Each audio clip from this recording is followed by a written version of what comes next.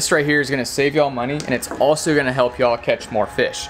Because when you go to the tackle shop, they're pretty much gonna try and sell you these pre-made high-low rigs or bottom rigs. And as you can see, there's all this like wire and just a bunch of hardware. For one, you're gonna pay more money, and in my opinion, you're not gonna catch as much fish because look at all this like hardware you have. So the fish see this, and you're not gonna get as many bites from a lot of like the predator fish. So with these, you're still gonna catch fish, but if you really wanna maximize your chances of catching like your quality game fish, you can make your own, and you'll have a lot less hardware than these right here. So I'm gonna show you guys how to make these really quick and everything that y'all need to know so that you guys can save money. I'm all about saving y'all money and teaching y'all a few things. So first thing you're gonna need is some leader line.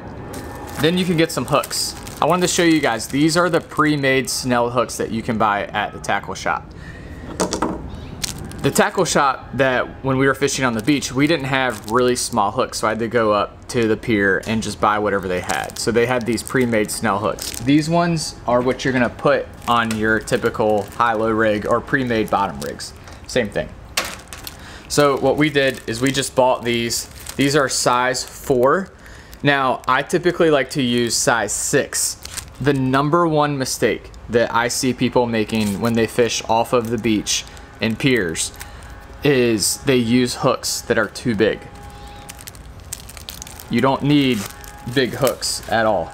A lot of these fish, like our pompano, sea mullet, even redfish, even flounder, if you're fishing with hooks that are too big, the bait's not gonna look natural. So when you go to your tackle shop, what you wanna do is you wanna buy just the hook. Really, really, really small hooks. That's all you need right there. So we're gonna be using 2 of these. All right, so I'm taking my leader line right here. I typically like to use 15 or 20 pound tests for leader line. So what we're gonna do, we're gonna start by making the bottom.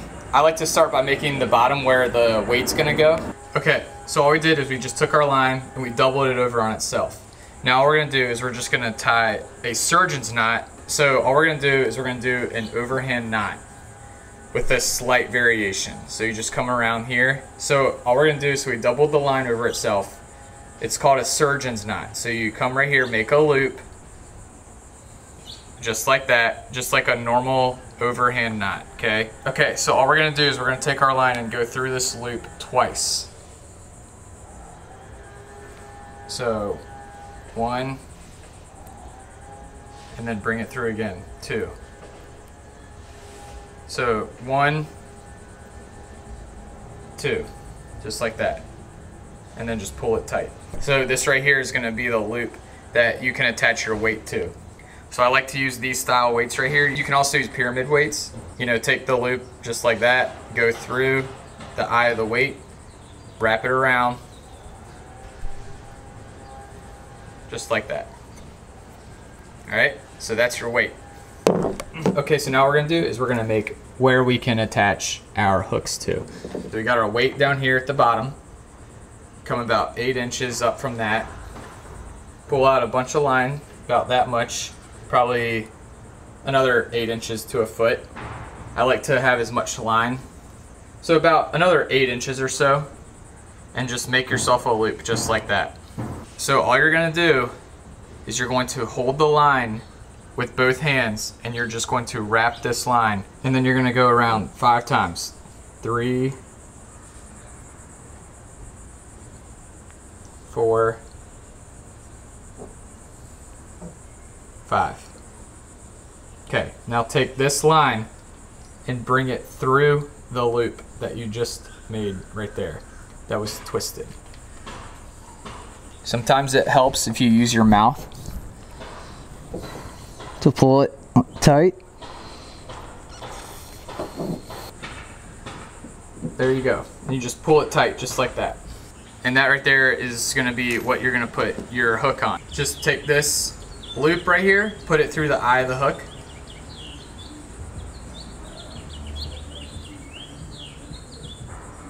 Just like that.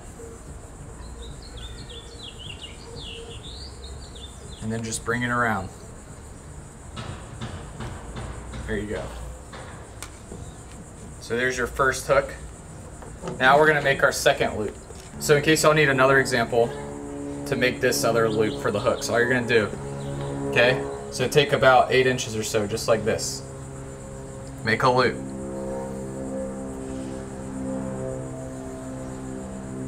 All right, see, so we just have a loop just like that. The line is doubled over, so we have the line just like this, okay? So you have 2 strands of line. Hold that line, hold both lines with your hands and go 5 times around.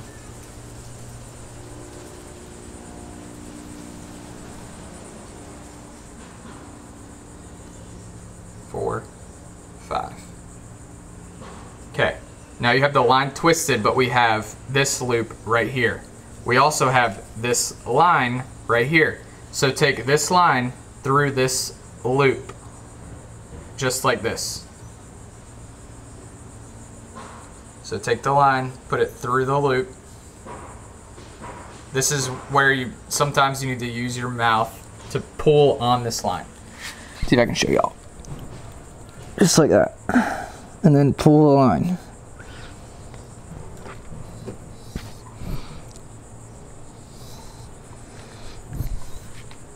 Just like that. All you're gonna do is just put this loop right through the eye of your hook.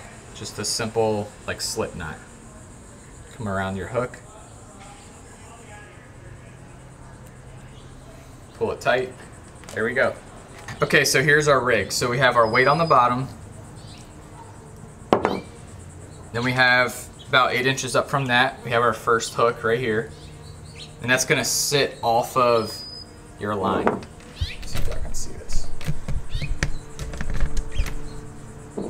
Okay, so here we go. So we got our weight. We got our first hook just right there. And then we have our second hook right up from that. All right, so here it is, people. This is our rig. So we got our main line right here. And then we've got our rig tied on. So we've got our weight on the bottom. And you've got one hook right here. Next hook up from that.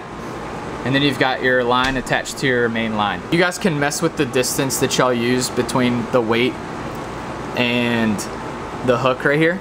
All you do is you simply just tie this knot right here, right off of your weight. All right, so that's it, people.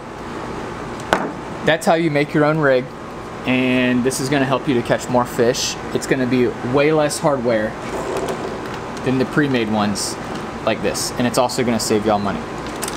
Hopefully this video helps y'all out, and that's all I got for today. If you guys have any other comments of videos that y'all want to see, or if you have comments on this rig and variations of it, please, let's help each other out, and I'd love to hear your input on that. I'm sure a lot of other people would love to hear your input on different variations of your rig that y'all use. It's really simple, and in fishing there's, you know, different styles, different ways that everybody else has. I'm just sharing you guys what works for me and what's always worked for me in the past. So if you guys have anything that you'd like to add, then definitely drop us a line in the comment section. And that's all I got for today, you guys. All right, peace out.